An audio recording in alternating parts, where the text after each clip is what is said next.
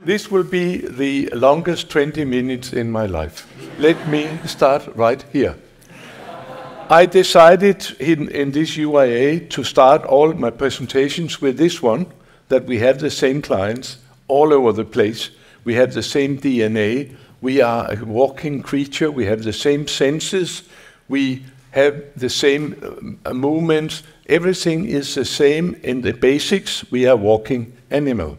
And we like other people very much around the world. I'm talking a little bit about city planning, and I'll go very fast. We have the good old days where all cities in all parts of the world looked like this because they were built by the client, for the client, by the Homo sapiens, for people, human scale. They were all same dimensions, and it's very interesting to see all this similarity. But the good old days, they ended very abruptly. They ended exactly in 1933. And that was not because Hitler took over in Germany. That was because we had the CIM Charter of City Planning say that we forget everything of the past. Now we have a new creature, not Homo sapiens, we have modern man.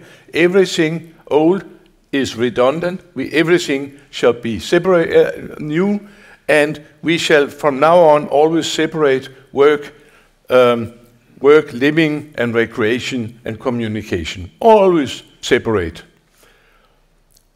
Before, in the good old days, all the settlements and cities were built around spaces. The whole life of a city was organized in spaces where we did everything in spaces. Cities were spaces. And all this, so focus was on spaces. This ended abruptly in 1933, that they decided that from now on the focus should be on the objects. And what was not built upon was not spaces for life and people, that was leftover space. And here we have this new era, objects. In the old days, and you can look at the old part of Copenhagen, you can remember all the streets and all the squares and only 3 buildings. That's the Royal Castle, and that's the cathedral, and that may be the parliament or the town hall. All the other buildings are more or less anonymous. They are forming the spaces which are forming the cities. So cities were spaces for life and people. We have the famous Nolli map of Rome from 748. And again, you can see that when he is to describe Rome, it's all spaces. Some are inside buildings, but they're public, and other are outside. City spaces. In a modern city, I wouldn't call this a city because this collection of funny objects, but it could be Dubai. But we remember no spaces because there are no spaces. We remember funny buildings because now we have the focus on objects, and the architects, they compete in making funny objects, and it looks like the perfume bottles in my wife's corner in the bathroom. They all contain the same, but what is different is the shape. By spreading the buildings, the modernists aimed at more healthy living conditions. But there's more to health than fresh air. There is a social dimension in architecture and city planning which they completely overlooked. So the whole world started to look like this. And in my view, what was happening with the modernists was a goodbye to the concern for people and social life which has been throughout the history of man's settlements. And also it was a goodbye to the feeling, to the understanding of human scale, because now, instead of making spaces, we made buildings, and what was not built was leftover space, and people were drifting around in the leftover space, which was always far too wide and far too big and far too windy and whatever. So it was a farewell to a number of things which were part of human life until 1933. Did we like this modernism? There are many, many evidence that we never really came to love that kind of settlements. Another thing which really has changed city planning has been the car invasion.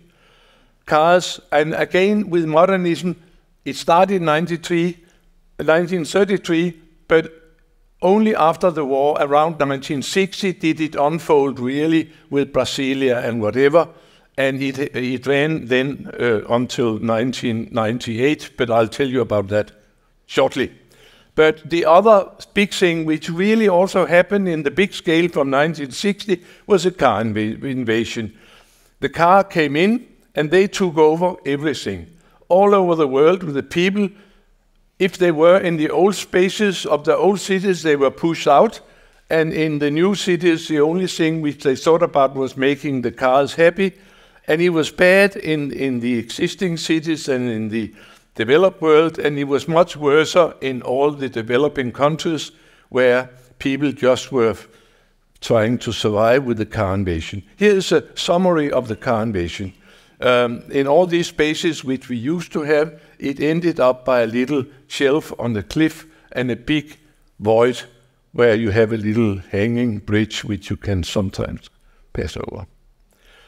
If we go back to 1960 and ask the question, what really did we know about quality for people in relation to city planning and architecture at that point?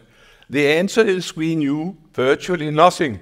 What we had known was thrown out by the modernists in the movement of the modern movement. They said everything old is redundant, don't look at it, don't learn from it, because for many centuries we've given good ideas from one generation to the next, and that created the good old days and all the settlements we had with spaces. Then came, of course, very naturally, there came a counter movement, and the first voice was Jane Jacobs with her famous work in New York. You know all about it, so I will not tell much, but he said, if the modernists and the motorists are going to form our cities, it will not be great cities, it will be dead cities. She's a very big figure in urban design and humanistic city planning, and I saw this in Toronto a couple of years ago, and you know, Jesus looks after the past, but the future is run by Jane Jacobs still. You cannot get greater. The story of my life, it's a very short story. Even if I have 63 years of practice as an architect, it will be a very compressed story. I was graduating in the 60s, and what did they do in the 60s in School of Architecture? They instructed you to do modernism. And we were, all the time, 5 years, we spent moving objects around in interesting patterns. And then we were educated. And this professor was very famous. He's a Swedish man, I'll not mention his name, but he was famous for saying that a good housing area is something which looks good from the freeway. And here he has succeeded in making some housing area in Sweden which looks pretty well from the freeway. But I think that there's a very important thing here, that we were told in School of Architecture in the 50s that it didn't matter how you put the buildings, because people would be so happy of getting a new flat and a new house and running water and a water closet that they will be happy ever after. It didn't matter how you put the buildings. So what really matters was architecture. It should be a nice pattern. So we make nice pattern, seen from an aeroplane. And the other thing was aesthetics was very important. So architecture was really the thing to do from an architect, make aesthetics, and it doesn't matter with all the rest of it. It was 1960, I graduated. Just after that, I married a psychologist. And then my group of friends changed, and there was a lot of young social scientists, social studies students in our house, sociologists, psychologists. And we young architects in the early days of the extreme modernism, we had a bad time because they were after us all the time. Why don't you take an interest? Why are you not interested in people? Why don't they teach you anything about people in School of Architecture? Why do you think your professors go out 4 o'clock in the morning to take photos of the objects so that they have no disturbing people in the foreground on photos? Why do you think that? And we will say, it doesn't matter what you build, and they'll say, oh my dear, you know this much. And then, of course, we realized that there was this enormous gap between architecture and technical sciences and social sciences. Nothing was known how form and life influenced each other. It was in the old days tradition, but after modernism, no knowledge. In my case, I think I shall back if I can. Yeah, I had then to go back to School of Architecture for 40 more years. And so first I asked them, why didn't you tell me about people when I were here first time? And they said, then it appeared that they knew nothing. So that's why they did. And then we realized we had to start from square one to find out about how the built form influenced the life of people. And I sat on my back, on my behind for 40 years and looked and looked and looked and got studies and systematized whatever. I'll show you two little examples of some of these studies, of which there were endlessly many, from Greenland to Melbourne to Japan, whatever. Okay, what is this? School of Architecture moved from a central position in Copenhagen out to the harbor. We got a Navy barrack, and they called in a very famous landscape architect, and they said, do some landscaping. He did some wonderful landscaping. He did some wonderful lawns with corrugated iron around them, as you shall do as a good landscape architect. And what is this in the corner here? That is the corner of the School of Architecture. So the students come around here to that point, and then they can see where they can have coffee. That's in the canteen over there. And what does a student do when he can see when he has coffee? Of course, the landscape architect would say, he will go in right angles. But that's not the students I know. They went straight for the coffee. And then, after just 2 weeks, the landscape architect had to come out and finish his project. He could have known from day one that, of course, oh yes, not to worry. Here's another little study that's about the edge effect. If people are to spend time in the space, we go out to the edge. That's very logical because all our senses are in front of us, and by standing at the edge, we have control of everything. Nobody can sneak up from behind, and we are not conspicuous. If you stand here for a long time, people will start to say, what's he doing over there? Why is he standing there? That's a bit suspicious. He's been there now for 10 minutes, forgot. Maybe we shall call the police. That's very... So we go over to the edge. We all go over to the edge. We go over to the edge in St. Peter's Square in Rome and everywhere. If we are to spend some time, we love to be at the edge. Then we came to think, maybe architects are different. And then we started to study how architects behave. And this is 4 architecture schools. And we found, to our great surprise, that architects behave like other people. They have the same senses, and they love to be out at the edge and see what's going on. And then the next question was, who on earth put up these benches? And who did they think would come and sit there if they were not forced to sit there? And can I give you a bit of advice? That is, that if you do things like that, make sure to get some bronze people to be there, or they will never be used, because that's against everything.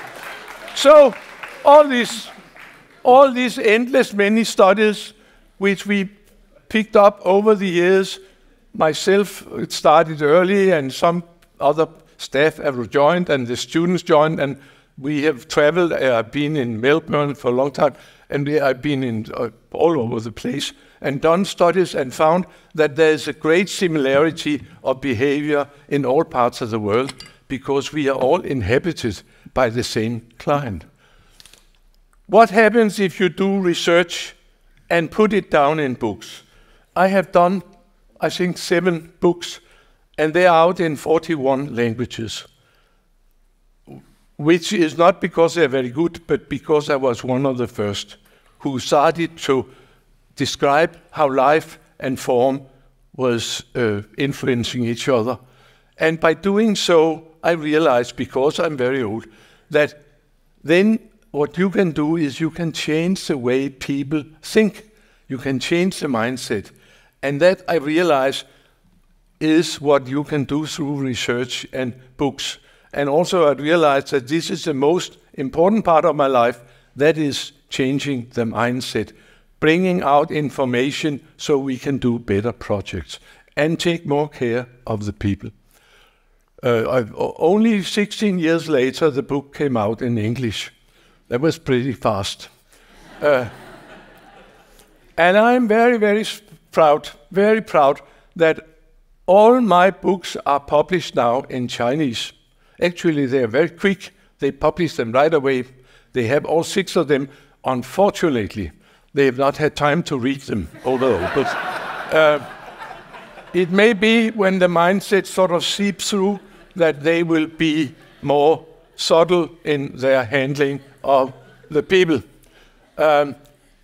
We knew nothing in 1960, and we had to sit on our behind, and now it's 50, 60 years ago, and we know actually quite a bit. I would say there's not much written about all this, but there's enough so that we know how to make good cities, fine cities for people. We know now. The problem now really is to make sure that it is used. You've been out we can refer to this very briefly. You've been out in this new town from Copenhagen called Ørestaden, where they have really not read any of the books in doing that project. We'll return to that maybe. What did we learn through this research? We learned really that we form the cities, but then the cities form our life and our lifestyles and the way we meet other people, whatever. We form the buildings and the residential areas, and then the residential situation forms our life. We can have a rich life with the neighbors, and the kids can have many friends, or you can live in a mountain where it's hardly possible to get out. We also know that you can make squares or spaces which are so devoid of quality that the only thing people think about when they are in these squares, that is to get away as fast as you can. So they run out at maximum speed. We have out in Ørestaden, right near to Bella Center, a place where out of 12 quality criteria, they've overlooked 13. And the only thing people do there is to run as fast as they can. We can also make spaces which have a lot of qualities so that people can hardly get through them without being tempted to sit or to enjoy or to stop and see what's going on, and being places which becomes destination, so people come from all over the city to meet their friends in that space. That is the other extreme. We can do this or we can do that. And if you do this and that, that's a fantastic difference. We have followed a number of squares and found that you can have 10 times more activity with the same number of citizens if you do all the things right as opposed to do all the things wrong. We have an enormous influence. It matters how you put the things, I can assure you. Then, good news. In 1998, all the city planners from Europe met once again in Athens to make the second charter of city planning, and the second charter of city planning said, never, never, never separate residence, recreation, workplace, and communication. Always keep people together. So modernism lasted 65 years. Actually, it took 65 years really to realize the shortcomings of this modernistic philosophy. And still there are quite a few places, Ørestaden being one of them, where they didn't get the message in time to stop being modernist and start to make cities for people. Later, new towns in Copenhagen and all places in Denmark have done better than Ørestaden, I'm proud to say. I'm so ashamed of the way you have to go from the metro over to Bella Center. It's a disgrace for architecture and for the UIA to be in such a place.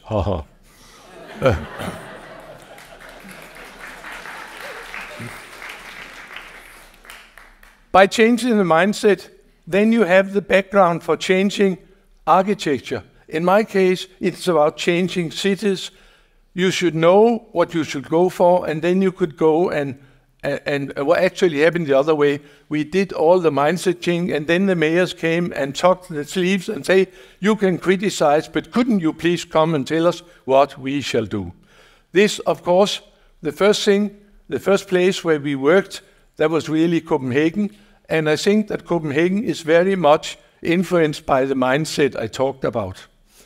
But I'll not talk about Copenhagen today. I talked about Copenhagen yesterday. I'll talk about some of the other cities.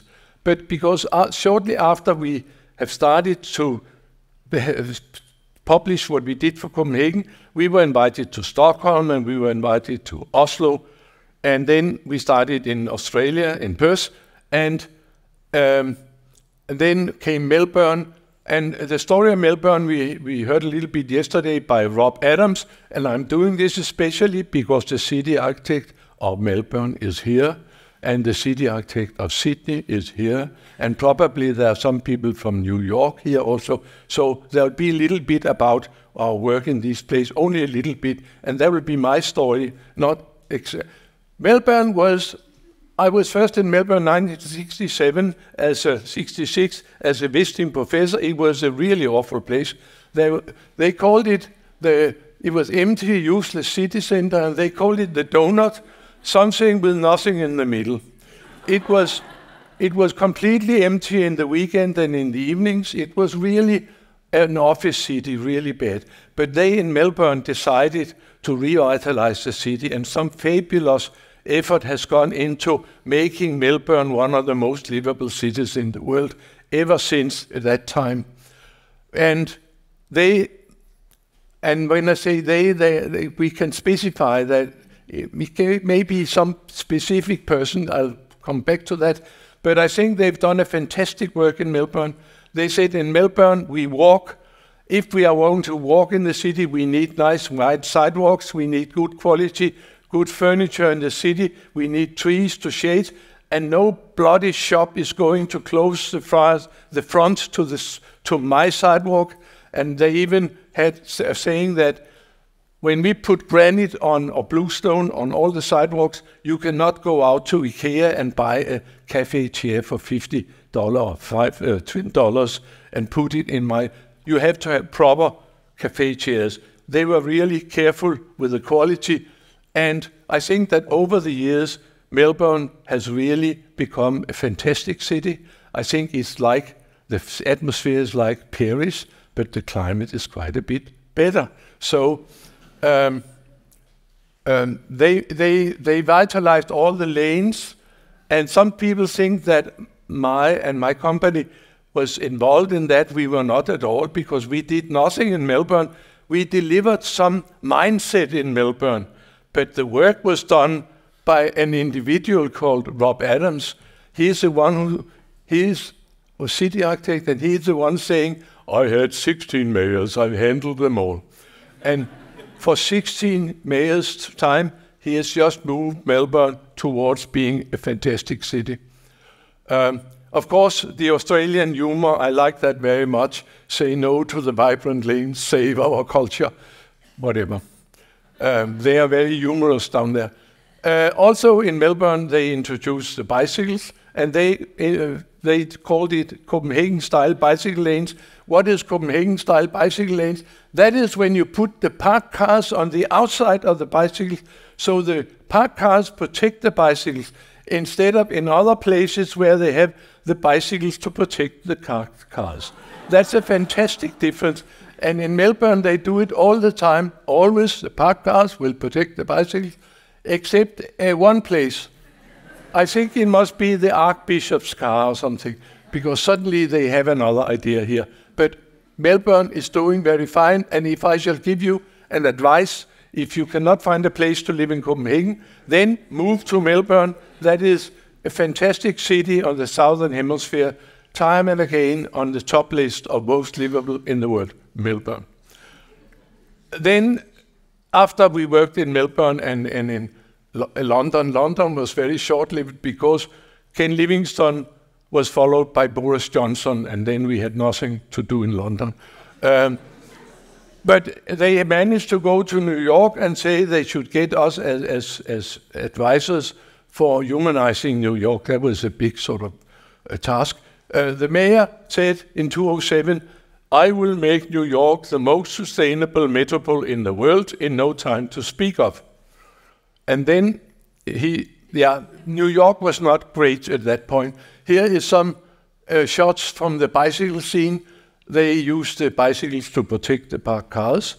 And here are some posters from the Bicycle Association about situation for bicycling in New York. Mayor said these things and was doing these things, and then they came rushing over to Copenhagen to see what to do, because already at that time, Copenhagen started to have a reputation as a place where you could get some ideas for humanizing your city.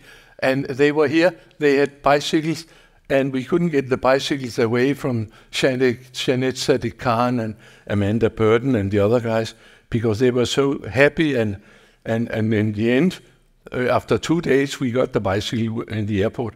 And they left and say, we want a city like this one. When can you come? Then I was quick. I said, we come on Monday. And we went there on Monday. And then we did a lot of things about giving advice and making studies of the life. And everybody say you can never use European experience, European methods in the Big Apple and forget about it. And when they started to say we want a street like Champs-Élysées, couldn't we use Broadway? And the traffic engineers say, Broadway, you must be crazy. Whole city will break down, it will not work. Then mayor said, go and model it, and a year later they came out absolutely red in the faces and said, well, Broadway is not necessary. So they were able to close Broadway, and that was when Times Square, Herald Square, Union Square, Madison Square Broadway was closed, and we were able to give all these traffic land to people activities, and at once we saw these transformations. Also in New York, they started in the big way making a bicycle plan. The mayor said, New York is flat, it's concentrated, the roads are big, we have room for bicycle lanes, and they started this big program of Copenhagen-style bike lanes in New York. That was a little thing. Then I started to realize that when you do all these bad things to cities, there's a tendency that they give you awards and medals. So they came up and said, you have this one. So after having done all these very unpopular things, you get a hero. That's very interesting that architects sometimes can be in the role of a hero. In Sydney, 2006 and onward, fantastic waterfront and really bad city center. And we were starting to work. It was very hard work. They had, though, a fantastic mayor, still have her 5 terms she's done, and every time she has had the platform, I'll make city more people-friendly and more green. And she gets more and more votes. Fantastic mayor. It was very hard to work in Sydney because the buses belong to the state of New South Wales and the street belongs to Sydney. They wanted to have the buses out and the state wanted to have them. They've been here for 60 years. They can stay for another decade. We pushed. It was hard. They were many years now, nothing was happened, but they kept putting up posters, which I think is an interesting strategy, saying we want to be green, we'll do this. Whenever they did anything, they put up a sign saying this is part of our great plan of making a more humane and more sustainable Sydney. So here's one of these building walking and bicycle network. We do this to make the city more sustainable. Every time they did anything, they told this part of a bigger story. It's not to harass you who live there. Here, after many years, we managed to get the cars out of the main street of Sydney and managed to get a light rail running the length of it, and it's been widened and expanded, and we just heard about it yesterday. And I hear they're taking in another piece of car land and turned it into people land in Sydney. Sydney has been greatly changed. Also, the bicycles they worked on in Sydney. And here we start the first step of the Danish Copenhagen-style bicycle lanes in Sydney. And then I suddenly noticed that they have a Danish flag flying on that building in the background. And so, why do you have the Danish flag hanging there? Then there was a little plaque. If you will go close to the plaque, it say, in this little puny pub, the Danish Crown Prince Frederik met his Australian Crown Princess Mary in 2000 in the Olympics. So that is really Copenhagen corner. That's where they started. Now this is the same corner a little bit later. And oh yes, what happened when you do all this back? They make you honorary citizen. Yes, when you throw out these parked cars and put in bicycle lanes. And the Crown Princess was down there a little while ago to test all the bike lanes. That's what happens. Then I could tell about Copenhagen, but I told about that yesterday. Copenhagen, we've done almost nothing. Or I have done maybe that bridge down there. But and I had a great fight with Jan Gehl about the surroundings of this building, and we managed to have a bridge over, a big pedestrian bicycle bridge over to the other side as part of the package which Realdania paid for. But ever since 1961, they have had a people first policy. Very early, they pedestrianized the main street, and that was one of the first in the world. Everybody said it would never work, and it worked wonderfully. And that was the time when Jane Jacobs was writing about the problem in New York. In Copenhagen, the mayor was doing something about it. And that was so popular that he continued. And now, some 60 years ago, now we've done a lot of things, and it's not only here, it's the whole city. They have this policy, we will be the best city for people in the world, and that is this about mindset. We have got this new mindset in Copenhagen, and this is, I showed you this the other day, that this policy of continuous sidewalk, continuous bicycle lanes, and that's wonderful generally in a city to give the right to the pedestrians, to the wheelchairs and to the mothers with prams, whatever.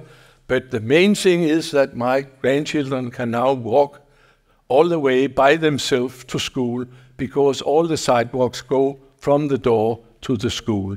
They haven't got to cross any streets no more. That's very important when you are 6 or 7, and that gives a much better city for everyone. I could tell a lot about the bicycle policy in Copenhagen. They have by now a complete bicycle system, very good bicycle lanes all over the city. And we've seen some fantastic increase that the better you make the infrastructure, the more people bicycle. We've seen some that now we are close to 50% taking the bike when they go to work or to study in Copenhagen.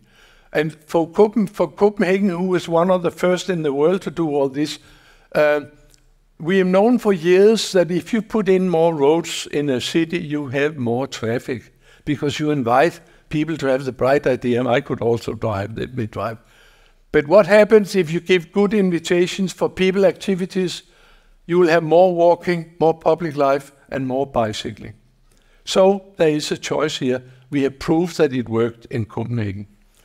What happens if you do all these awful things to a city like Copenhagen, like taking out 2% of the parked cars every year and all that? You see the Minister of Culture reading really good literature, but what is more important, she uses it to make a architecture policy saying, put people first. What happens if you do all these awful things to a city? We have 420 delegations of mayors and city planners from all over the world coming to see. And also we have 6,000 UIA members coming, by the way. That's what happened. What happens when you do all these awful things to a city? They choose the #1 assistant I had over all the years, Camilla van Deurs, to be the city architect. So now I can sleep completely confident that the mindset will be carried on with great strength. Yeah, they even put my face on the metro doors and on the bus stops in surprise, saying that you delivered the mindset for this change. That was very kind of them. That was, of course, very kind. But I think that the greatest moment in my professional life was yesterday, when, after having criticized the architects for 63 years, they all stood up and applauded Rob Adams from Melbourne, Camilla van Deurs from Copenhagen, and myself. That was very moving. Thank you very much.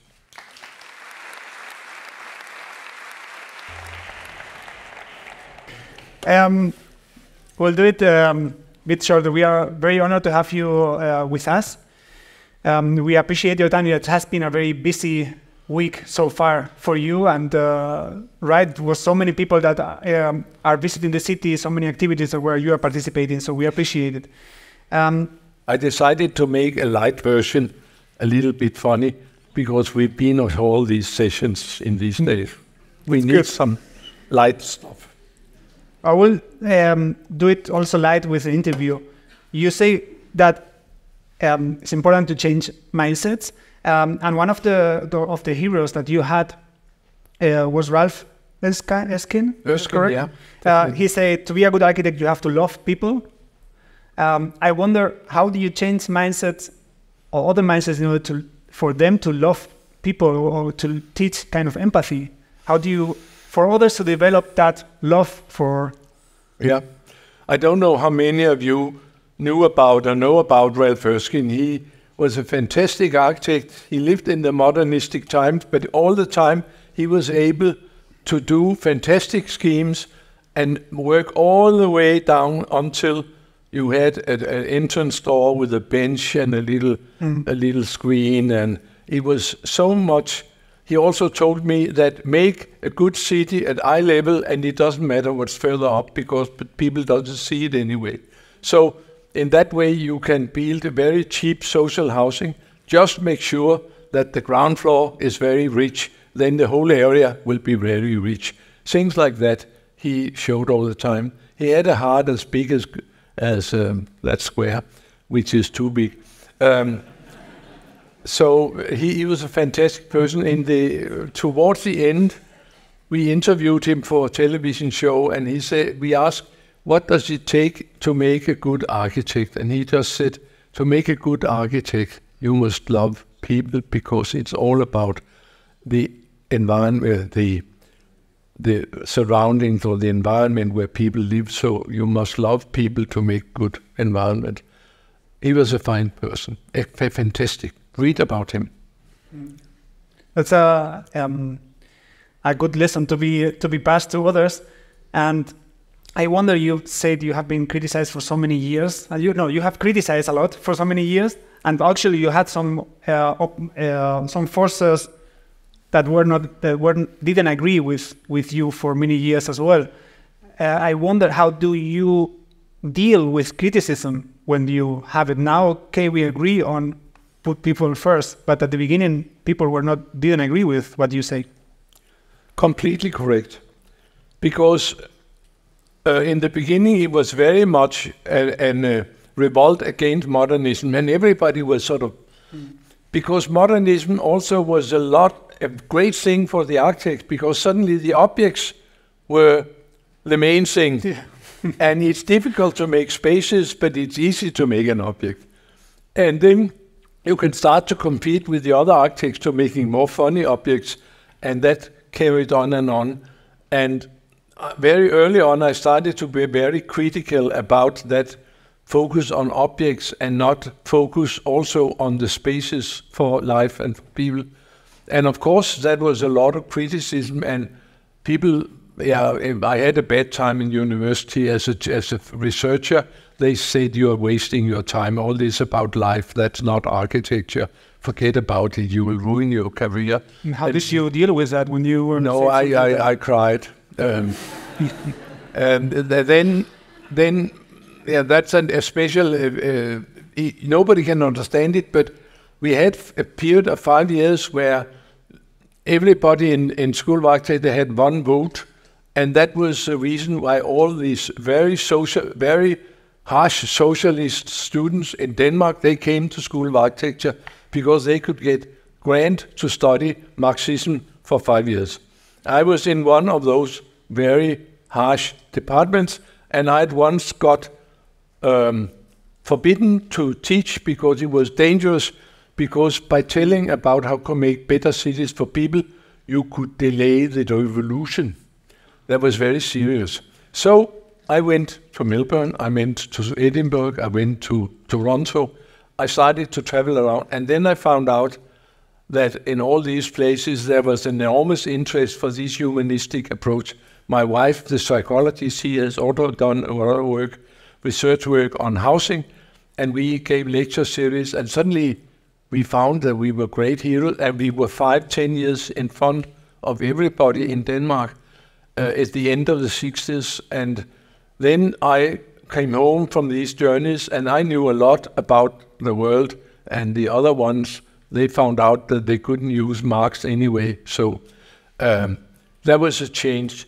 But there's been a great skepticism, and there's always been groups of architects who are very happy about Dubai and very happy about making these objects and